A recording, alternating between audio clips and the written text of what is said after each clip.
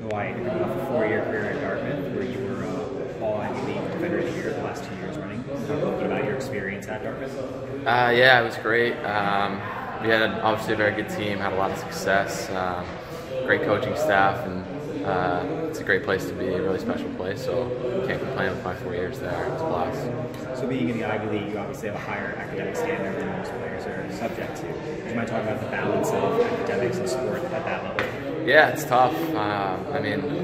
A lot of times you're dealing with tests the day after a game, you're dealing with papers and worrying about how you're going to manage your school and playing well.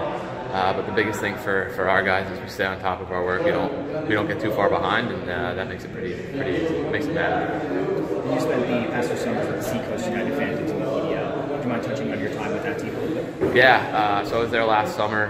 We had a very, very good team coached by Ali Bain. It was a special group. We had a lot of success.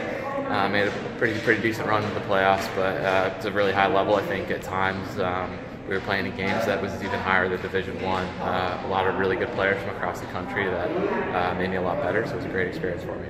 And how do you feel the PDL contributes to the development of collegiate players? Yeah, it's huge. I mean, the summer you got to get ready, you got to get fit, you got to get touches, you got to get game fitness. So for me, it was huge. Always being able to play in some games during the summer, make sure I'm sharp, ready to go. Come the beginning of the season, it was really big for me.